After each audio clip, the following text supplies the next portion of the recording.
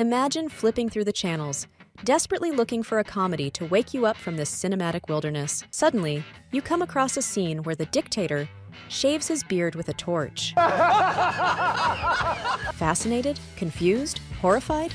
Join us to check the reason for the popularity of this movie. The Dictator is an underrated comedy that has become a cult classic for a reason. So why exactly is this outrageous film one of the most beloved comedies of all time? We peel the layers like a juicy onion. First up, we have comedic genius Sacha Baron Cohen. He is a comedic shapeshifter with an uncanny ability to disappear into outrageous characters. In The Dictator, he plays General Aladdin, a clueless, flamboyant dictator with a vocabulary as colorful as his wardrobe. Cohen's commitment to the role is legendary, with accents so thick they could win an improv competition, and situations so absurd they could spawn a meme. But the laughs don't end there. The Dictator is a masterclass in satire, mocking dictatorship, politics, and anything else that comes its way.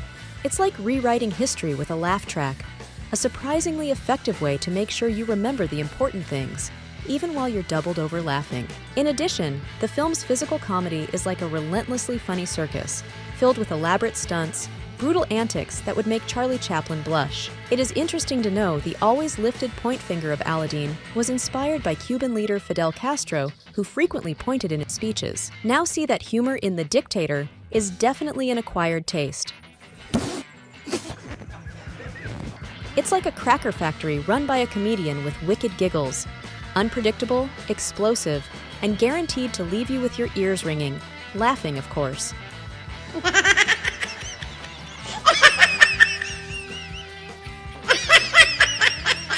But for those who appreciate raw, unfiltered comedy, this movie is a goldmine. The movie satirizes dictatorships, racism, sexism, and other sensitive topics. If you enjoy humor that makes you think while you laugh, this can be a plus. So the question is The Dictator for you?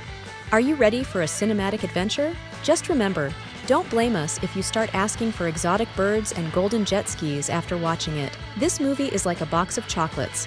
You never know what you're going to get, but hey, that's half the fun, right?